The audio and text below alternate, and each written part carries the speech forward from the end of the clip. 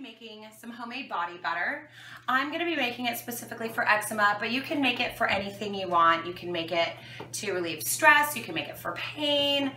I did a lot of trial and error on this recipe because with the heat here, a lot of them have melted. But I think I found a really good mixture that stands up to some heat and also goes on nice and smooth and doesn't feel greasy or anything like that. So how we're going to get started is I've got my double boiler. We've got some raw shea butter, we've got cocoa butter, coconut oil, and some sweet almond oil. What we're going to do is melt these all together to start so that they combine. Then we'll be putting it in the fridge to solidify a little bit. And lastly is the fun part where you put the oils in and then I use my KitchenAid mixer and you whip it up and it becomes a really silky, smooth, delicious, creamy body butter. Okay, so here goes my recipe. It starts with a 1/4 cup of the raw shea butter. How I buy it is just in these logs that you can get anywhere on Amazon. You can buy them at your local health food market. But you can see they kind of come in this, they get a little sticky, but that's okay. We're gonna be melting everything and your measurements don't have to be exact, but they just need to be kind of close. So what I do is I just start breaking it off until I've filled my measuring cup. It's pretty close. And the nice thing is any of this that gets stuck on your hands, you can rub it on your body and it'll just leave you nice and moisturized. So there's nothing that goes to waste. Oops, just flicking it around. That's what I do. Okay. Could use a spatula, but I like to use my finger. Makes it more fun. It's like Play-Doh.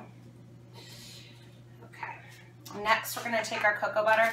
Now, the way cocoa butter comes, it's not quite as soft as shea butter, so it's a little harder to do that. I buy mine already kind of broken up, so it makes it a little bit easier. You're really not going to get an accurate 1/4 cup measurement on this, so I'll try and get this out of here without looking too goofy. My hands are nice and greasy from the shea butter. So I pulled out a big thing like this. It looks a little big, so what I'm going to do is break part of it off, if I can.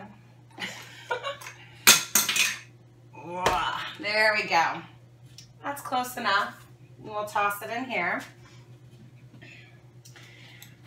You know, if it doesn't get all over the place, it doesn't belong in your face. Next, we'll take our coconut oil. Now, I get the unrefined, the extra virgin. You don't want to get the one that's already too refined because it won't solidify back up. This already does have a pretty high melting point because you get it below room temperature and it's below room temperature, above room temperature, and it'll turn into a liquid anyways. So you definitely want the unrefined. And you add a tablespoon of that. And we'll add another tablespoon, actually. We'll give it 2. Okay, next we're going to do the almond oil. Hands are probably really greasy at this point, so feel free to rub it in. It's okay, all of your other stuff is going to be melting, so there's no need to rush. We'll pour in, it's 2 tablespoons of this as well. Okay.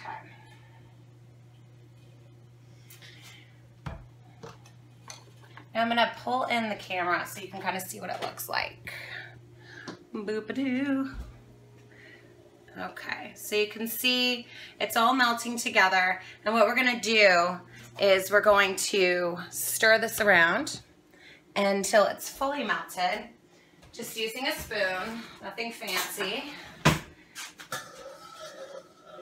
And you're just gonna wait until the cocoa butter will always be the last one to finish because it's the one that's the most solid. So keep stirring it, stirring it. We're now at the point where everything's mixed together and it's all melted. So what we're gonna do now is turn off our stove. You don't wanna leave that on, that could be really dangerous. We're going to transfer this into something that we can cool in the fridge. What I like to use is just my KitchenAid mixer bowl. I've got right here because that's what I'm going to be mixing it in anyways. So I transfer it in there. Everything's really liquid. You don't even really need a spatula to get anything off, which is nice. And we're going to leave this uncovered. You don't need to cover it, and put it in the fridge. And once it is cool, we will come back and add our oils and whip it up. Hi, we're back with the lotion that has been setting up in the fridge. What I've done is I've taken it out. And as you can see right here, this is our mixture that we've made with the shea butter, the cocoa butter, the coconut oil, and the almond oil. You'll know it's ready. You can see I've already put my finger in it. When you can, it's still a little soft, and you put your finger right in there and you can kind of depress it. So that's how you'll know it's ready to go into your mixer. You can use a hand mixer, you can use a KitchenAid mixer.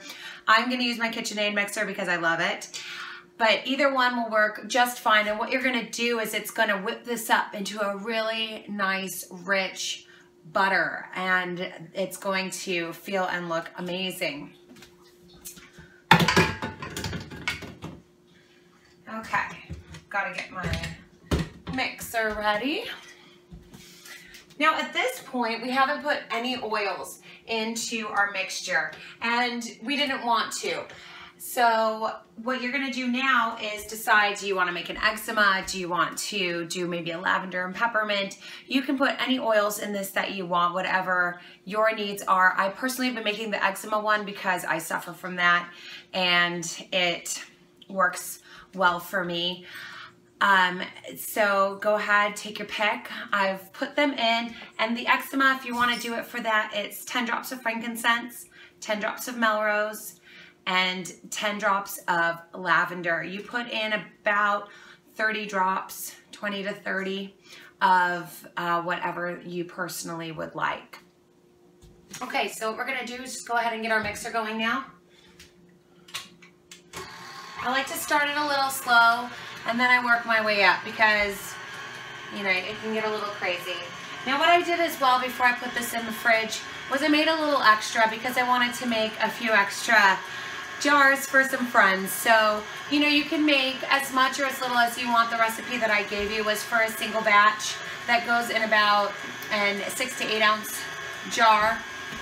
The jars I've got to use are these.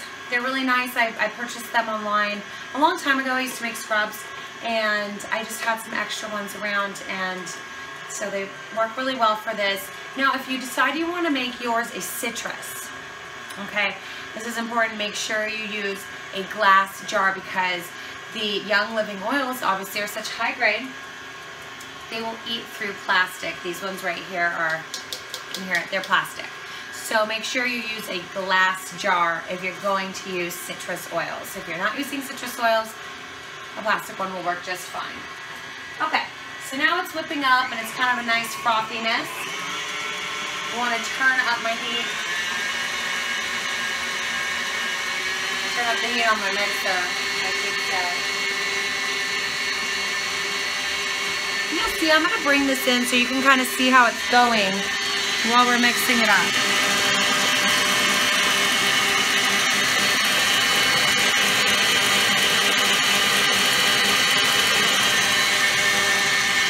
So you can see that it's turning into a really nice butter from what you saw originally when I pulled out, which was kind of a paste.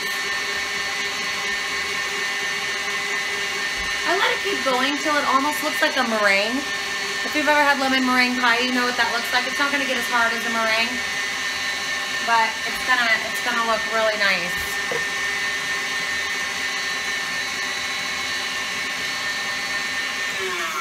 Okay, this is looking great.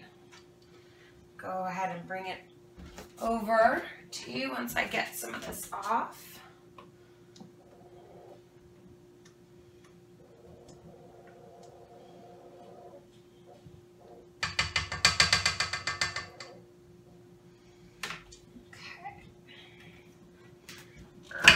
Muscles.